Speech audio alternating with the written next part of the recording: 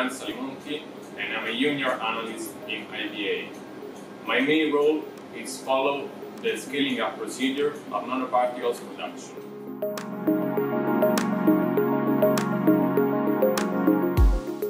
I am responsible for the formulation and lyophilization procedure.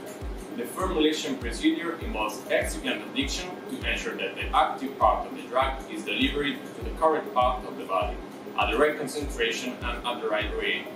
Furthermore, it's necessary to protect the nanoparticles from lyophilization process that is necessary to remove the overall water content from the drug and protect it from the contamination and degradation for a long time.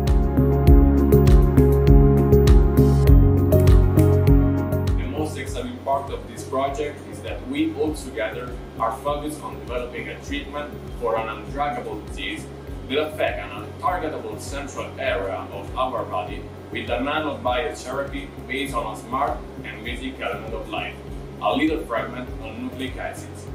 It remembers me the David and Goliath story, where a smaller, weaker opponent faces a bigger and stronger enemy.